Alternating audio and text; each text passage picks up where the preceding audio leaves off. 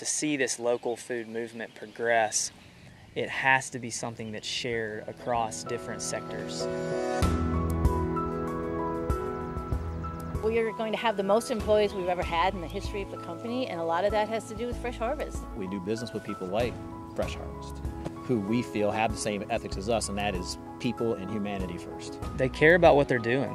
They really care about the food, how it's grown, and they care about the people that work here. They really are passionate about other people knowing what they know about how they do it. And it's hard for a customer to see that in a pint of strawberries. There were real people that picked that strawberry, and those folks care about it too. One of the things that customers see the most is post-harvest handling, and that's where the quality control comes in. Fresh Harvest is like a good way for us to move larger quantities.